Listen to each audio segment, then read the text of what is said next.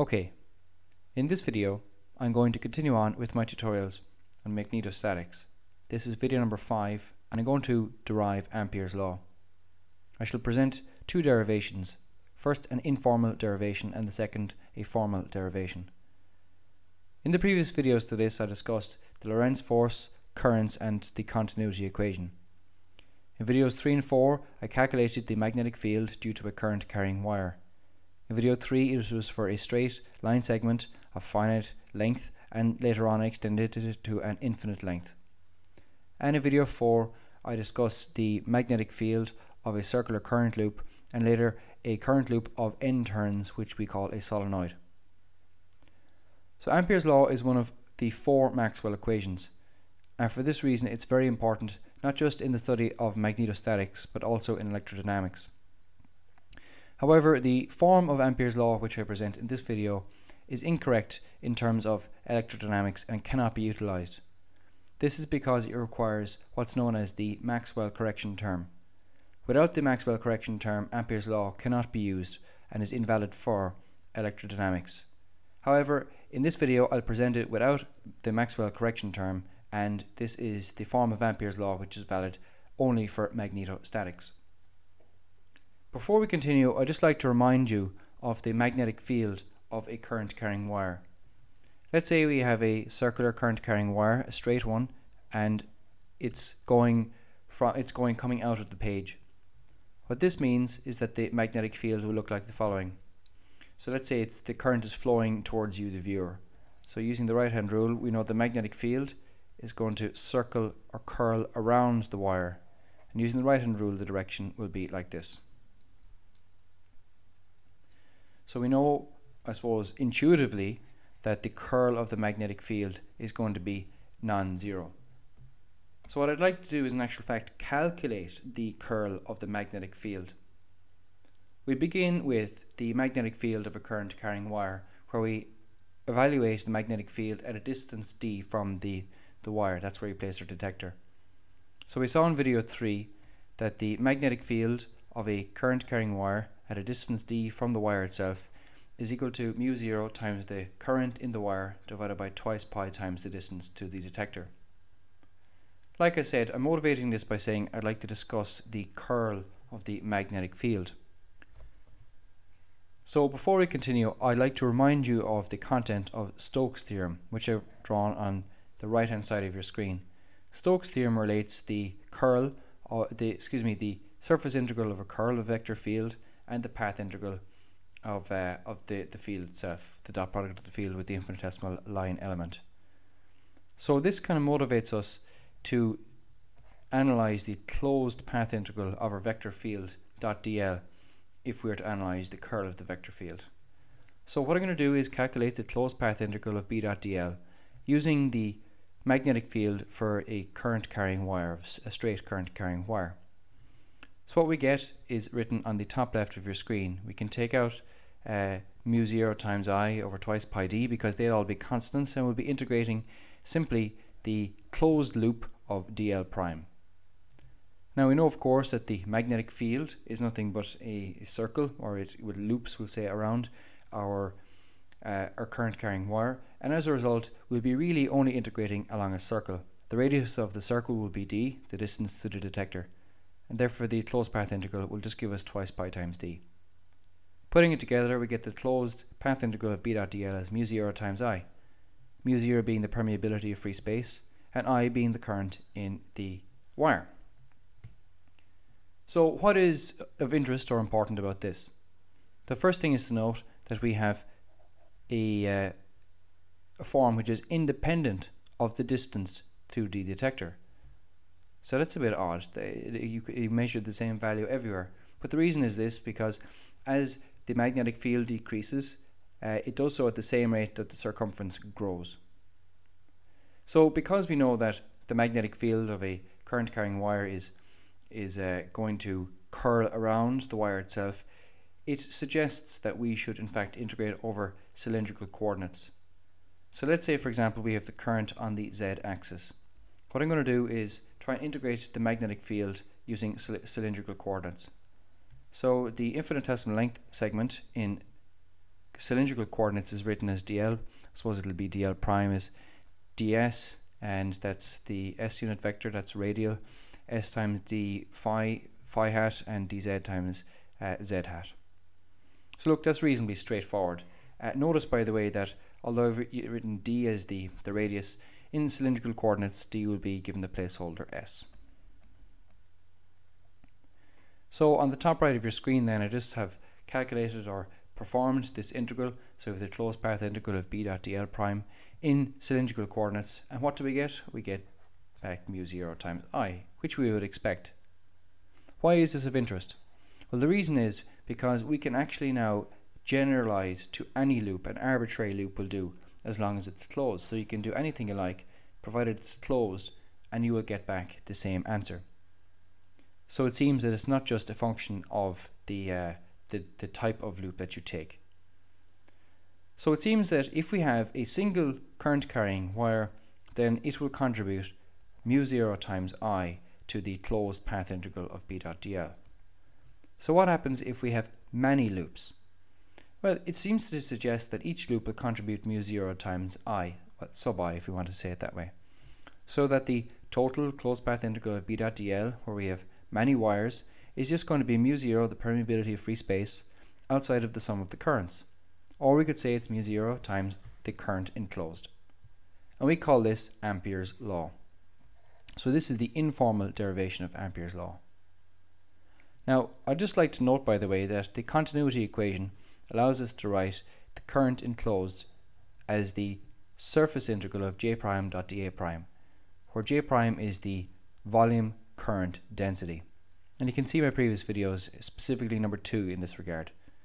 Using Stokes' theorem, we can move this to, we can basically adjust this so that we have a surface integral up here and we have a surface integral down here. So we have two surface integrals which are going to be equal, and I've written those at the bottom right of your screen. It should be pretty clear to you that the integrands are equal, and this implies that the curl of the magnetic field is equal to mu 0 j. This is the differential form of Ampere's law. And that's it really, that's the informal derivation. We know that the curl of the magnetic field is mu 0 j. Or we could say the closed path integral is mu 0 I. I just have a couple of comments to make before we move to the formal derivation. Note, of course, that we integrated in cylindrical coordinates because of the shape of the magnetic field around the wire, and I've indicated that in this particular illustration on the left hand side of your screen. So when we integrate this, if everything is done correctly, we can use symmetry arguments, and we'll find that we're integrating mu 0 I over twice pi, and we'll be integrating d phi from an angle phi 1 to an angle phi 2, and that will be our closed path integral of b dot dl.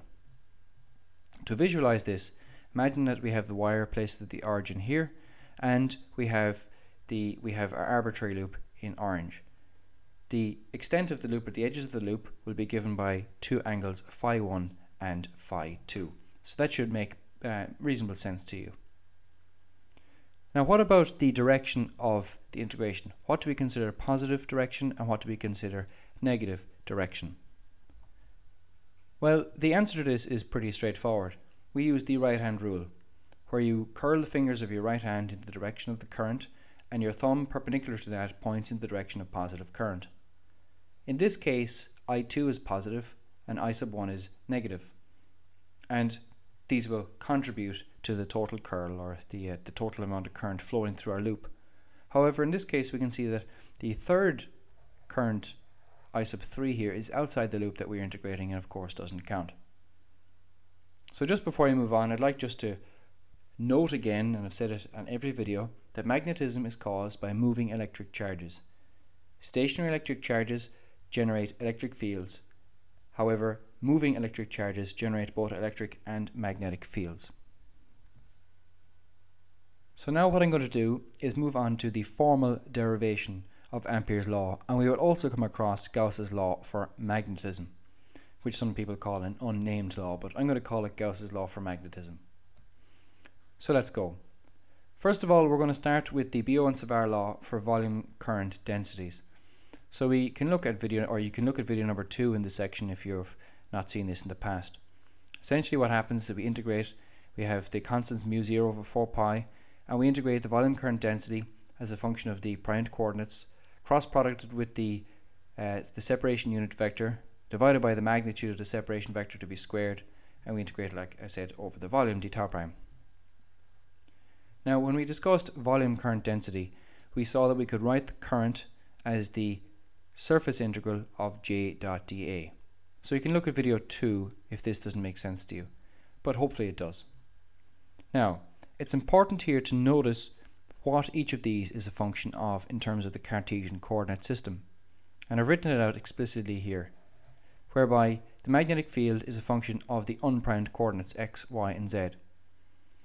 The current density, however, is a function of the source charges. Therefore, it's a function of the sources, and it's given a function of the primed coordinates.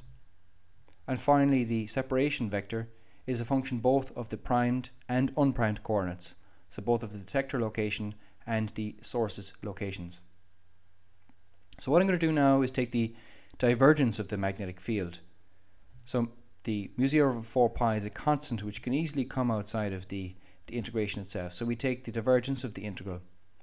Now if the vector field is well behaved, we can swap the order of the differentiation and the integration. So I bring the differential operator, or the nabla operator, inside of the integral sign, which is something that is permitted provided we have well behaved vector fields. You should notice also, by the way, that we're going to bring this magnitude of the separation vector to be squared underneath the separation unit vector. That will be the next step. So at the moment we're simply just taking the divergence of this particular vector field. Now in my tutorials in vector calculus for electromagnetism, I derived all of the vector product rules, and one of those is written on the top right of your screen. So this is where we take the this is where we take the divergence of the curl of two or the cross product of two fields. So in this case, we're going to be taking the divergence of the cross product of the volume current density and the separation unit vector divided by its magnitude to be squared, or the magnitude of the vector to be squared. So I'm not going to go through the details here because I very much gone through them in a tedious manner when I discuss vector calculus for electromagnetism. So you can put the two of those together, and we get the following answer. So we get the divergence of j prime crossed with the magnitude of the separation unit, the separation unit vector divided by the magnitude of the separation vector squared, and we get two terms. Now, oddly, both of these terms go to 0. Now, why do they go to 0? Well, the first term here, you can just accept from me that it goes to 0 because when you do the curl, it just becomes 0. And if you don't accept that, just do the curl yourself and you'll soon realize it goes to 0. So that one goes to 0. However, in this particular case here, notice that the nabla operator is a function of the unprimed coordinates, where the volume current density is a function of the primed coordinates. So in this case, when we take the curl, it's going to give us a 0 answer. What's the conclusion? The conclusion is that the divergence of the magnetic field is 0, or the closed surface integral of b dot dA is 0.